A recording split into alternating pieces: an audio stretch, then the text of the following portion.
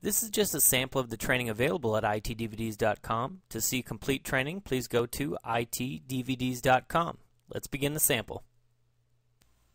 Now let's configure replication for a virtual machine. So I've got server 01 here in Phoenix, and I want to replicate it over to San Diego. So I'm just going to right click on server 01, go all the way down to all vSphere replication actions, and click on configure replication.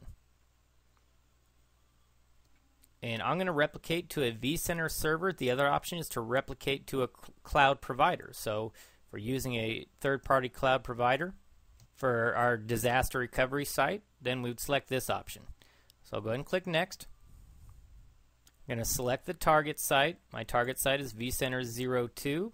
If it's not listed, we could always add a remote site now. I'll go ahead and click Next. And I'm just going to auto-assign a vSphere replication server. I only have one at my target site. If I had multiple, I could select a specific one. So I'll go ahead and click Next. Now we're going to select the data store where the replicated files will actually be stored. So I'm going to go ahead and click on Edit. And I'm going to go ahead and store these files on local 01. And I can actually create a folder hierarchy here on my data store if I'd like, in order to store these replicated virtual machines. I'm just going to have it create a folder called server 01 at the root of my data store, local 01. And we can select our VM storage policy. Click OK. And next. Next we can set our replication options here, guest OS quiescing. So this has to do with getting a consistent backup. So if you've got certain applications that have different pieces and we want to make sure we get those pieces backed up at the exact same time and that everything's consistent, then you can enable quiescing.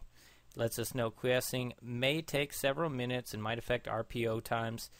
Used only for virtual machines that are configured to support quiescing methods. And we also have network compression. So network compression is going to reduce the network bandwidth that is used by the vSphere replication on the source site and the target site that can free up buffer memory on the vSphere replication server. Network compression consumes more CPU resources on both source site and the server that manages the target data store. So basically we're trading less bandwidth usage for CPU usage.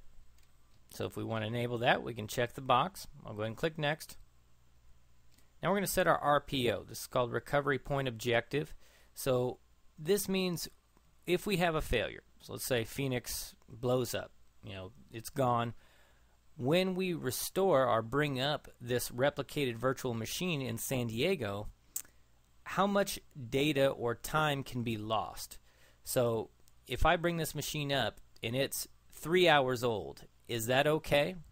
Now, it's not going to be completely up to the minute, up to date, but it can be up to 15 minutes up to date. So we've only lost 15 minutes of time. And then it can go all the way back to being a day old. So Phoenix blows up, we bring this server 01 back up in San Diego, the replicated version, it's going to be to the point in time of a day ago. And in general, the business requirements are going to determine what's an acceptable recovery point objective.